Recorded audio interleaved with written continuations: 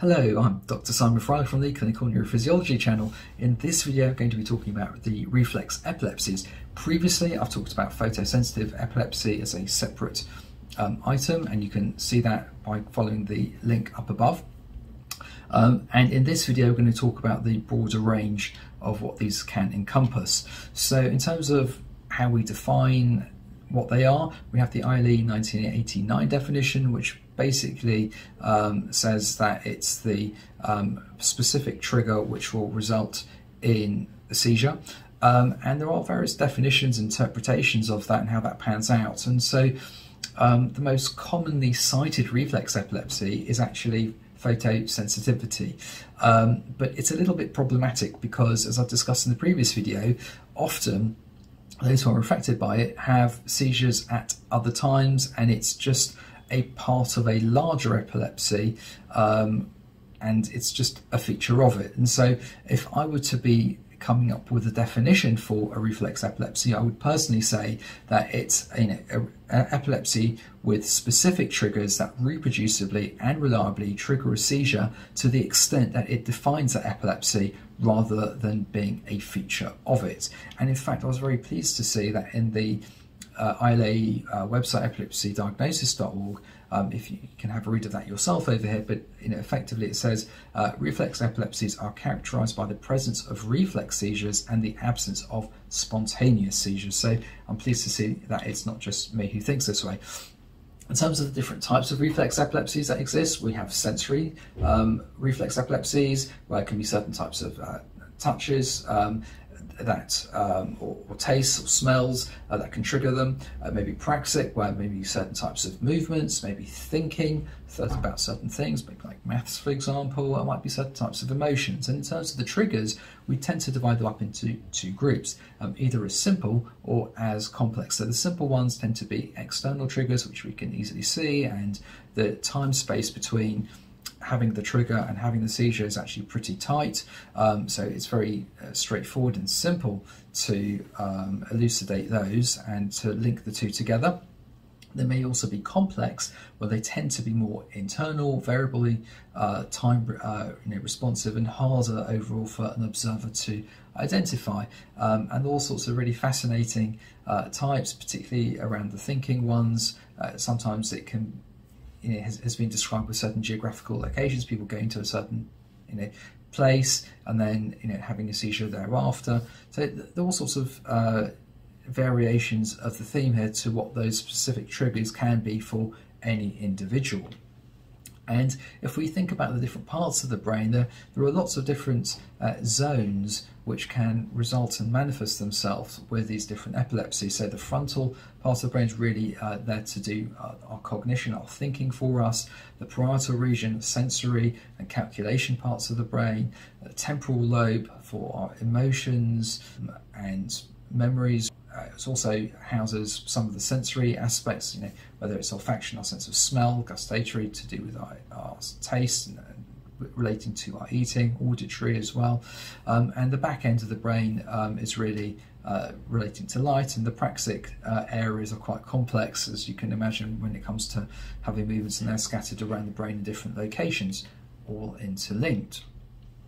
So in terms of the reflex epilepsies, which some of them are the sort of are they, aren't they, we've talked about photosensitive epilepsy a little bit, where it can be, but often it's actually a feature of another epilepsy. For example, JME is probably the most common manifestation, and even with some of the more specifically light sensitive epilepsies, for example, Jeevan syndrome, that may not necessarily be a pure reflex photosensitive epilepsy, because quite often it's more relating to eye closure more than photic stimulation, and certainly they can be affected by generalized tonic-clonic seizures spontaneously away from light.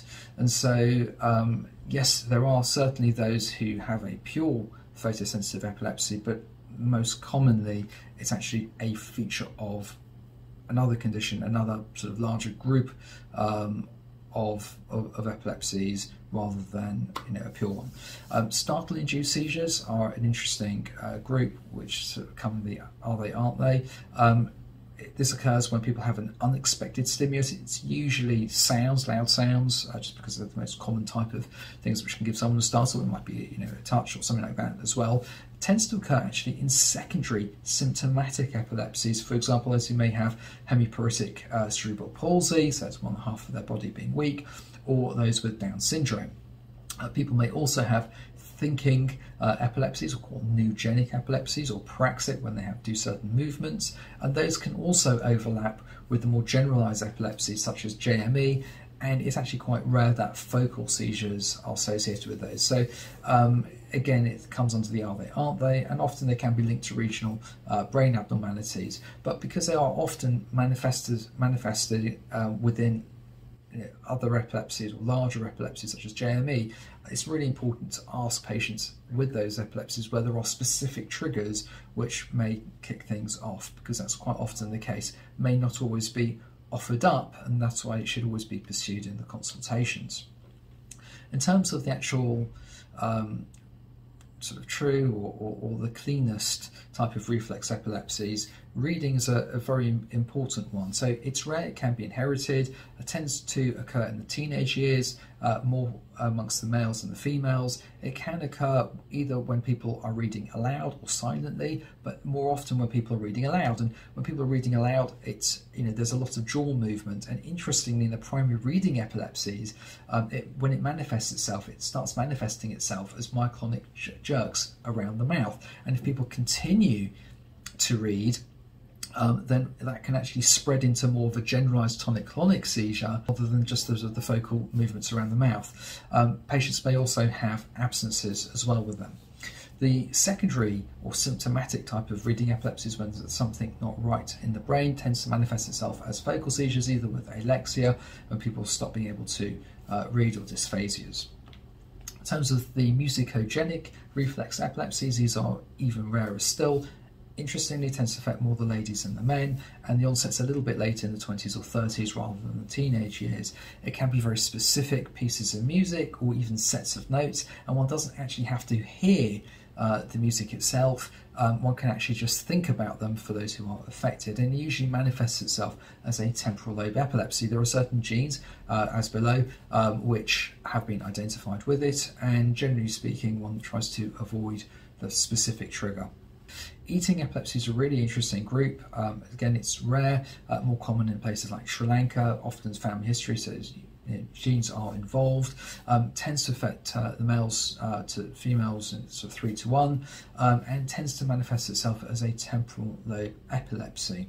Some people end up self-inducing when they have these eating reflex epilepsies prior to eating their meal, because once they've had the seizure, they can then go on and eat their meal in peace. Hot water or bathing epilepsies are two groups, a little bit different.